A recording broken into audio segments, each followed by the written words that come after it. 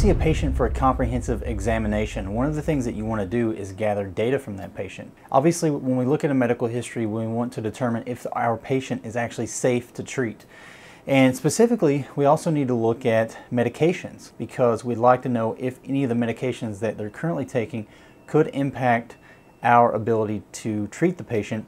If we're going to prescribe our patient any medications or give them any medications, we want to know if there's going to be any interactions between the medications that they're currently taking and the medications that we're going to administer. So today I want to share with you two applications on my phone that I use very commonly in my practice. Okay, so one of the first applications I want to look at is the LexiComp app. Now this is a subscription application, meaning that you have to have a paid subscription to this. You usually renew this annually.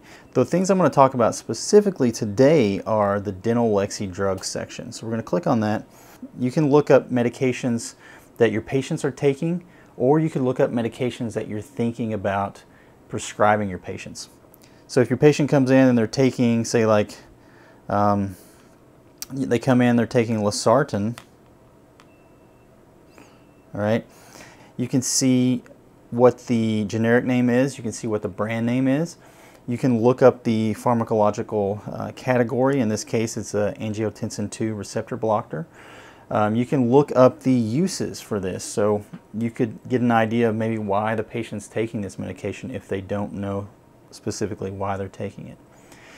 And the thing I think is really cool about this, though, is because this is geared specifically towards dental, it has a whole section on local anesthetic / vasoconstrictor precautions and effects on dental treatment.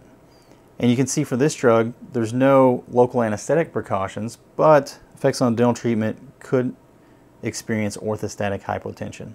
So, you know, if you know that about the drug, that may allow you to plan for that in your treatment protocol if necessary. It also has a section there on effects on bleeding. So again, there's many drugs that could cause bleeding effects. If you're planning a surgery, that may be useful information to know. And then if you go back, you know, a lot of patients take herbal medications or over-the-counter natural products. And if so, you can look those up as well. There's a whole section here on herbals. You know, you can look up something like, say, your patient's taking ginseng. Now, you can see those same things we saw with the other medication. You can see if there's any local anesthetic or vasoconstrictor precautions. And you'll see here has potential to interact with epinephrine to result in increased blood pressure. So use vasoconstrictor with caution. That's good to know if your patient is taking that medication. Effects on bleeding. So you can see here that ginseng does have effects on bleeding.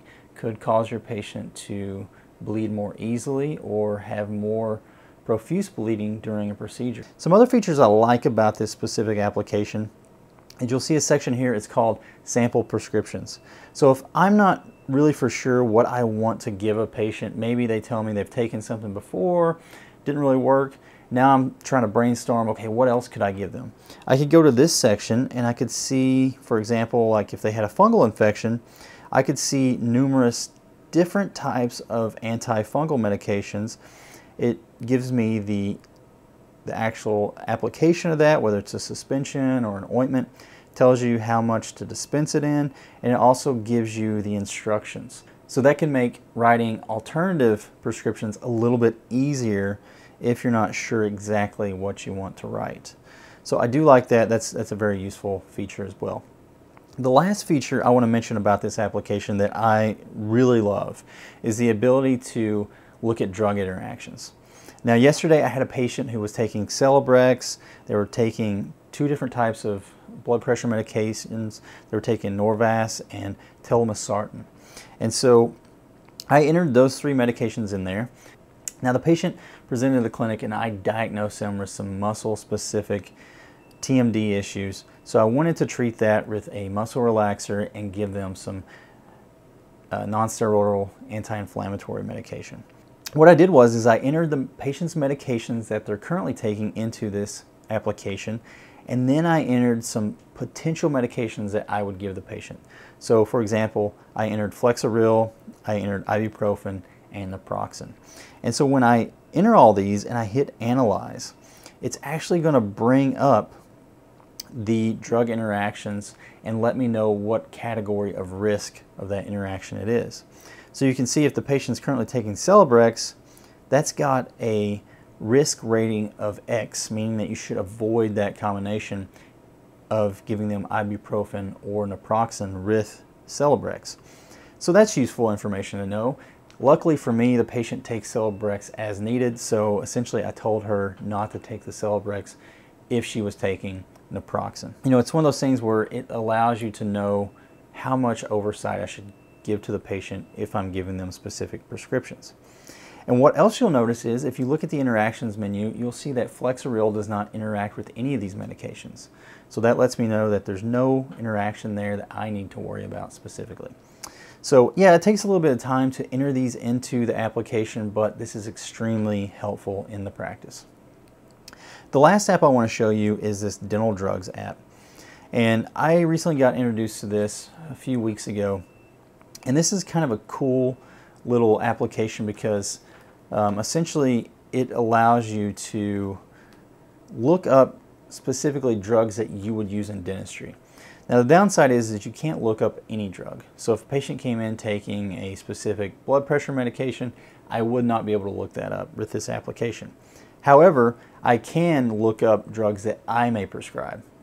So if you look how this is laid out, they have a bunch of different categories for dentistry. If you click on something like antibiotics, say you're going to consider giving your patient amoxicillin for an infection. You click on that, it gives you a neat little kind of page here that's a good summary. In the center there, you'll see that you can have information about dosing and how much to dispense and the instructions. You can actually change the strength of the medication if it comes in different strengths. And as you change that, you'll notice that the instructions also change as well. So it's a good way to reference, you know, different alternative types of prescriptions if you're not sure. Also up top, you'll see that there's these little diagrams or pictures. You'll see that on the one that's got the picture of the liver, it says no, meaning that if you give this medication, there's no hepatic precautions that you need to worry about if the patients have hepatic problems. However, with amoxicillin, if you look at renal precautions, it says there might be a need for caution or a need for dose adjustment if patients have a history of renal problems. So that's pretty helpful. It also has one for pregnancy and it has one for patients that may be breastfeeding. Another feature of this is the anesthetics section. If you look here, it's got a bunch of different types of anesthetics that you commonly use on a regular basis.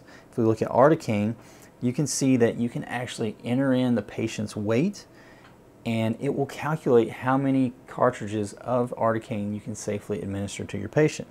So if the patient says like 185 pounds, you can change that between pounds and kilograms, which is nice. You'll see that based off of this, it's 6.9 cartridges is a safe amount to give this patient. Now, you will notice that if you click on this little question mark here, it says that all of the guidelines or calculations that they use are from the Academy of Pediatric Dentistry. So keep in mind there's other guidelines out there. Stanley Melamed has guidelines. There's also guidelines from the drug handbooks as well. So it just depends on what guideline you're following. One thing I don't like about this application though is oftentimes we give kind of like local anesthetic cocktails. Maybe you give a little bit of Articaine, maybe a little bit of lidocaine, maybe at the end of the procedure you give the patient bupivacaine. If you're doing those combinations, there's no way of calculating those combinations on here. Other sections on this app are, there's a section for medical emergencies in the office, kind of gives you an idea of what to look for and how you would actually treat that. So that's pretty handy as well. And then there's a treatment protocol section. It's not very robust, but it does have some things in there where if a patient comes in with something like a dry socket, it'll give you an overview of the treatment and some notes on there about how to properly treat that in your office. So this is a very cool app. It's got some great features and it's free, so that's a nice thing as well. I encourage you to look at both of these applications. If you think these would be useful for you in your practice, definitely pick these up. I use these on a weekly basis, especially with some of my more medically compromised patients. All right, so that's going to be it for this video. I hope you liked this. If you did, hit that like button. Please subscribe if you have not already, and I'll see you next time.